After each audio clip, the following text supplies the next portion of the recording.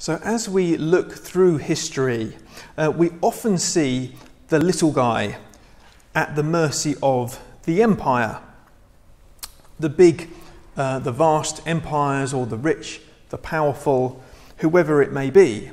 The rich and the powerful are in charge, and the little guy is the one who's on the end of the boot underneath. And we've seen that all the way through history. I think even in these times, I was struck by this a little. A few months ago we had the G7 summit down in Cornwall, and there were the leaders of the 7, biggest economies or something in the world, and they had Boris Johnson, of course, there, and they had Joe Biden from America, and they were all getting together, and it was all a very special kind of big thing. And as if to say, we are sorting out the world's problems. You just sit there. You sit there and we'll sort everything out. And I think that it seems to me that this is becoming a bigger thing. Or you've got things, for example, something which I didn't pay any attention to until fairly recently, things like the World Economic Forum, where every year the world's rich and powerful get together to discuss what should be done in our society, and they're thinking about what life should be like after the pandemic, and they're making plans. Again, it's this idea that ordinary people are quite powerless in this, and that that they've got all of these plans, but what about us? And sadly, as we know through the lesson from history, is that empires are rarely, if ever, friendly towards Christians. And that seems to be the thing. Ever since the days of the Tower of Babel, when people get together, they get together against God. That's how it works. And I don't know what it is, but I think there is something about human nature, isn't it, that when people get together and form an empire, it's never friendly to God. And that's why I think Daniel is a really important book for us to be looking at, because it helps us to know how to interpret that, how to understand what's happening, how to relate to it as well, and think about it as Christians. So last week we were looking at the first half of Daniel chapter 2, and we were thinking about how Daniel and actually Nebuchadnezzar inadvertently kind of exposes the failure of the pagan religion, the religion of the Babylonian Empire.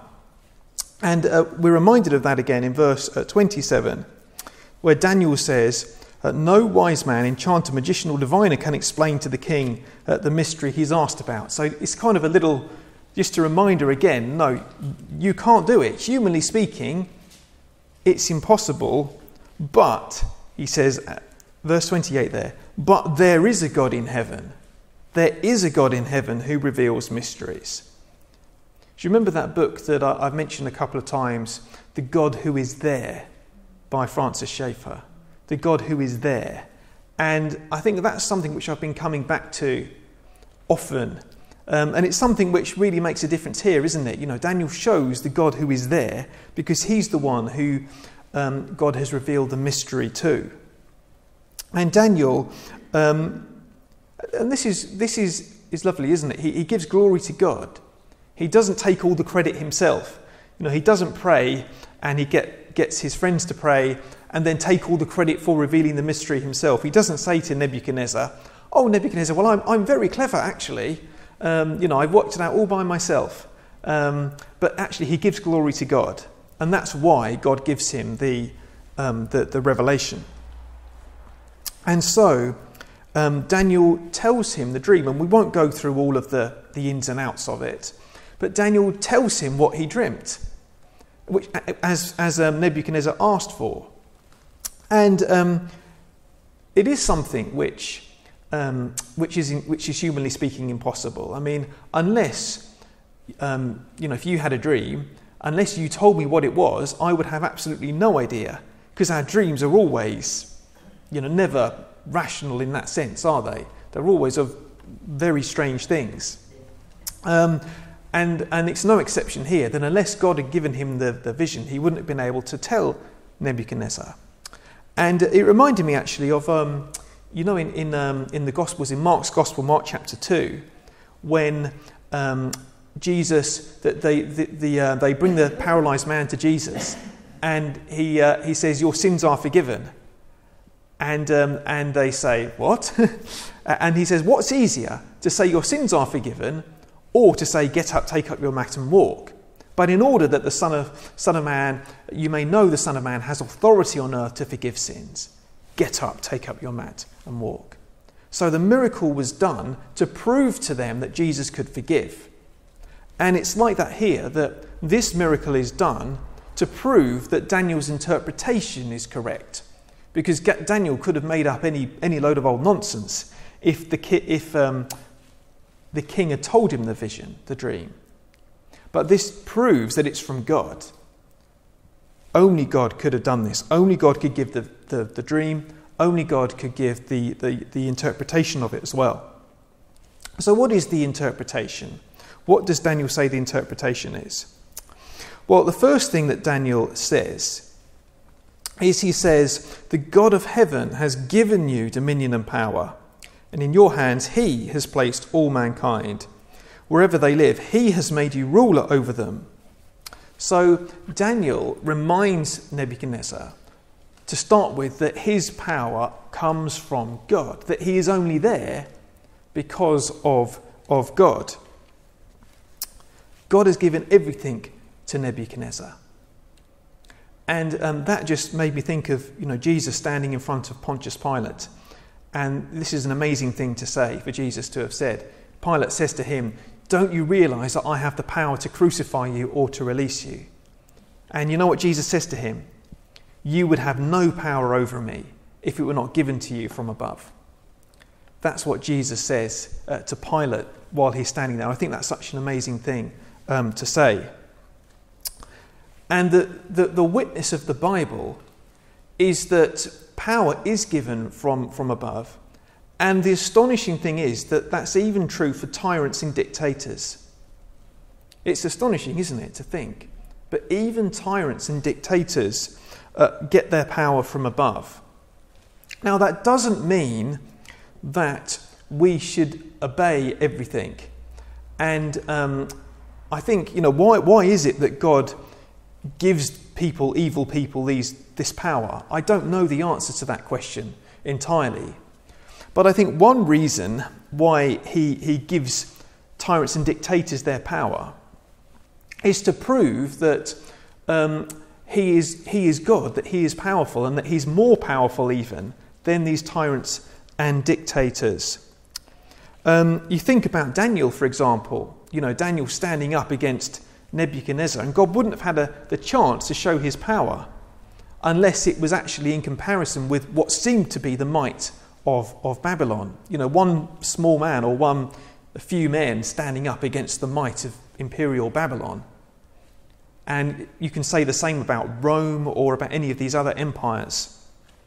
Think about the people who smuggle Bibles into China. Not by, that it says, not by might nor by power, but by myself, by my name, says the Lord. And then Nebuchadnezzar gets a real taking down a peg. Verse 39, "After you, another kingdom will arise." And Dale Ralph Davis, who wrote the Bible Speaks Today commentary about this, he's got a little phrase, "This is the divine after you." And I really like that, the divine after you. Just to say, look, empires never last. You think you're someone, Nebuchadnezzar, but there's coming an empire after you. And actually, if you read on, and we'll come to this as we get to the end of Daniel, it's his son or his grandson, his kingdom is taken over by Darius or Cyrus, the king of the Medes and the Persians. So the Babylonian Empire, the writing was already on the wall at this point. Empires never last. And that's the point of these prophecies, the vision. It's really to say that empires come and go. And that after this, There was going to be the Medes and the Persians. There was going to be the Alexander the Great and the Greek Empire. There was going to be the Roman Empire, many empires. But in verses 44 and 45, he says, the God of heaven will set up a kingdom that will never be destroyed, nor will it be left to another people. It will crush all those kingdoms and bring them to an end, but it will itself endure forever. So Daniel says there is coming a time when God will set up a kingdom that will last forever, and that will crush all of the others, and it will never be destroyed. And it's not a human kingdom, it's from God. And he says, the great God has shown the king what will take place in the future. The great God. He's saying, look, you, Nebuchadnezzar, you should be humble, because you may think you're something now, but everything you have has been given by God, and that there will come a day when God himself will set up a kingdom that will make yours look like nothing, that will crush all of the others. Now, how does Nebuchadnezzar respond? He should respond in humility. He should respond in acknowledging that everything he's been given is from God, and by worshipping God. And actually, his response is good, I think. Verse 47, it says, "Surely your God is the God of gods and the Lord of kings and a revealer of mysteries, for you were able to reveal this mystery." So he gives honour to God, and then he honours Daniel and his friends as well. He makes them rulers over the province of Babylon and places him in charge and so on.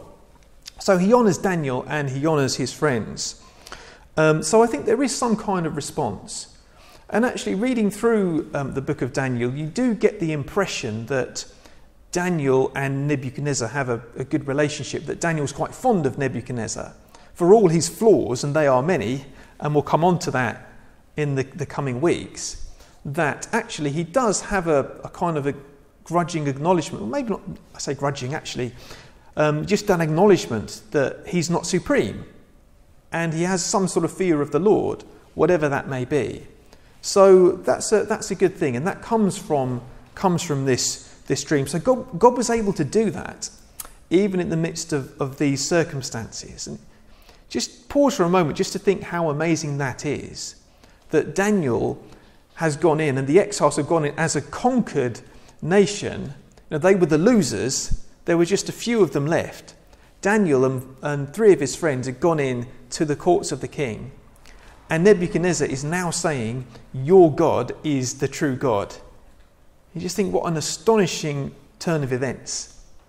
You know, there is a God in heaven. Well, what do we make of this passage? What lessons can we learn for today? I think the first thing is that God succeeded where the magicians had failed, where the magicians from this pagan religion had failed. And I think that it's important for us to remember not to be tempted by worldliness, by worldly solutions, by all that happens in the empire. So I do think that, you know, certainly in our country, we have been living in fairly broadly Christian country for all of our lifetimes, really. So I don't think we're really used to thinking in these terms. But I think the day will come, and is coming, may already be here, when we need to choose between the empire or between God. And, we need to be prepared. But we mustn't be tempted, because God doesn't disappoint, because there is a God in heaven, and his ways are far better than anything that this world has to offer. It would be like, to turn aside from God would be like Jamie Oliver going to McDonald's or something like that. Why would Jamie Oliver, who can, cook lovely meals and things, then go to McDonald's for take his wife out to McDonald's for lunch or something? It'd be a strange thing for him to do, wouldn't it? And that's the kind of absurdity it would be for us to turn aside from God and from his ways. Because we've got what really works. We've got the real deal. We don't have to look to anything else. And the second thing is that all empires will fall except God's. All empires will fall except God's empire. So don't be tempted to trust in them. Don't be tempted to put faith in them. And on the flip side of the coin, don't fear them as well. Don't fear the empires, because God's in charge. He put them there, and he has a purpose for them which perhaps we don't understand as yet. But what happened with Nebuchadnezzar can happen at any moment with God.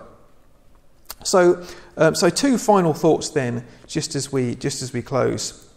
The first one is this: to trust in God, not in the empire. This is what it says in Proverbs chapter 3, verses 5 and 6, some of my favourite words in the Bible.